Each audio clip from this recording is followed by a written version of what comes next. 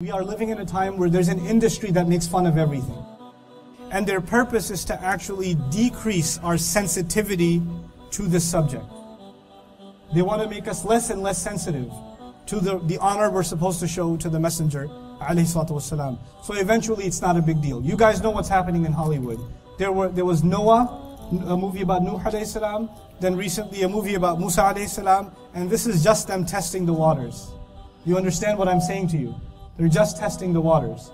And these movies are horrible. If you've seen it, make istighfar, boycott these films, do not watch these films. We should have nothing to do with these films. You shouldn't even learn them to know what the kuffar are saying. There's no point in you learning what the kuffar are saying. They have nothing good to say.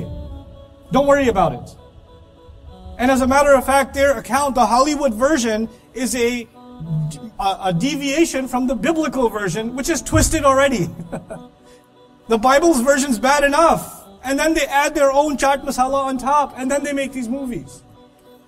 And you know, movies can have a very lasting effect on people. When you watch an image one time in your head, then you know, those of you who saw Prince of Egypt, when you think of Musa alayhi salam, the picture comes in your head, that's messed up. That's not supposed to be there. So don't watch this stuff. And if a new controversy comes out about some cartoon or something else, don't go look at it. Don't go look at it. Then if you go look at it, you're part of the problem.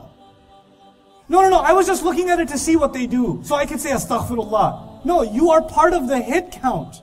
They're counting how many hits that video got, or how many clicks this image got, and you are now counted among them. You made it popular. You know when a video becomes popular, when a video has 1 million hits, then the next person clicks it because it has 1 million hits. When it has 10 million hits, you look at it, hey, it got 10 million hits, it must be good.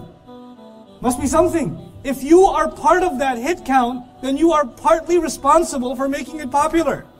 We have to ignore this nonsense altogether. A dog barking cannot harm the sun. It's too high up. Let these people spit whatever they want. That cannot take anything away from the nobility of our Messenger sallallahu alaihi wasallam. Allah says, رَفَعْنَا لَكَ ذِكْرَكَ. We raised your mention. When Allah raises something, no creation can bring it down, people. No creation can bring it down. They can say whatever they want. Whatever they want. It will change nothing. It will change nothing. It will take nothing away from the nobility of our Messenger ﷺ. And we have to adopt the prophetic model in responding to these insults. When the Messenger would be insulted, and a poet would come in, instead of calling him Muhammad, call him Mudhammam. He would say, it's not talking about me, it's someone else. It's someone else. This is not our Messenger. This is some twisted version of whatever they have in their head. You know, al-ina' bima fihi yandah. We cannot get so reactionary. Muslims have to show a higher level, a more sophisticated level of response to these people, to this craziness. And by the way, when we act crazy, then they turn around and say, see, we told you these people are crazy. Proved it. See? This religion, the religion of sophistication, the religion of sabr, the religion of thought, the religion that keeps asking people, أَفَلَا تَعْقِلُونَ? Why don't you use your minds? Think. Now it's associated with the most thoughtless people. We're supposed to be a model for humanity. Let's rise to that occasion. Our Messenger ﷺ deserves it.